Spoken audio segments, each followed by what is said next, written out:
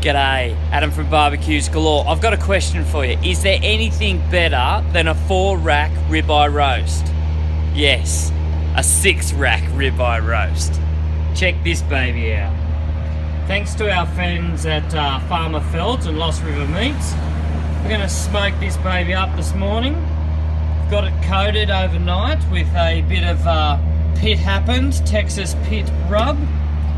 I'm going to run this baby, sort of crank this Kamado Joe ceramic barbecue up to about 110 degrees for quite a few hours, and we're going to see what happens. So I'll keep you posted. Stay tuned, fans.